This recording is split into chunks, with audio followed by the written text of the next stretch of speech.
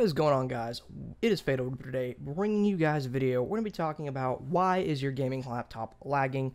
More specifically, we're using the HP Pavilion Gaming laptop in this example. So, again, why is your gaming laptop lagging? Well, you have to understand first the first kind of things from lag. So, are you lagging in game, or is the system overall lagging in general? All kinds of stuff like that. There could be two differences in those two scenarios.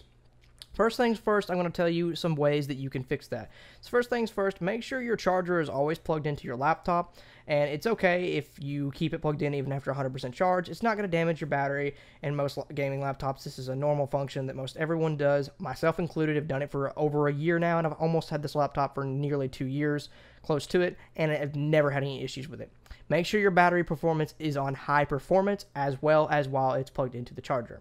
Next thing you can do is go in your little apps here and make sure that you're clicking out anything that's like I got Discord running. I'm going to click that off, click anything that's running that doesn't need to be running while you're running whatever said game. That will, if something's downloading on Steam or anything else, it can cause your system to overall lag in certain situations. All right, so the next thing we're going to be talking about is your graphics drivers. So as you can see here, if you'll download GeForce Experience, you can update your graphics drivers. As you can see here, I just downloaded my update for the drivers, and I'm going to express the installation.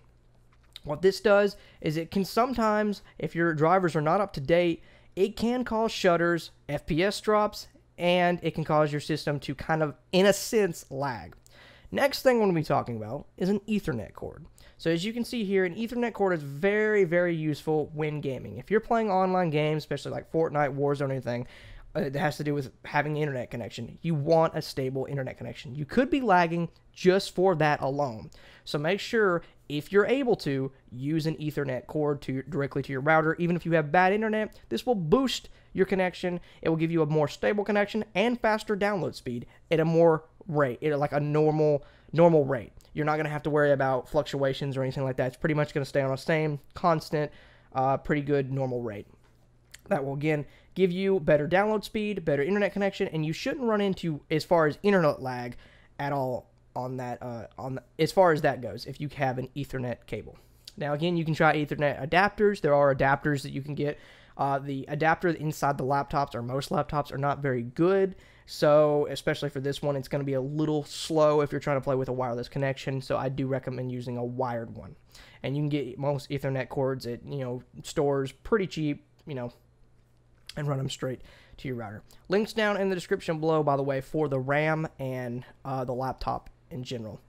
Now, what I'm talking about RAM, make sure if you don't have 8 GB of RAM, you're going to want to upgrade to your 16 gigs of RAM. It helps the system overall run faster and better. So this will typically help your system overall run better games and probably run into less lag, as we're talking about.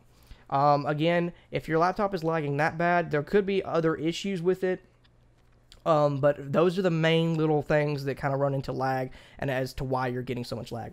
Also, make sure your system's always updated. So go to Settings, click Windows Update, and make sure your system's always updated. After you've updated everything using an Ethernet cord, battery performance is on high, and you got the charger on, you shouldn't have any issues, and you shouldn't run into lag. If you have any questions, leave me some comments down below, and I'll see you guys in the next video. Thanks for watching.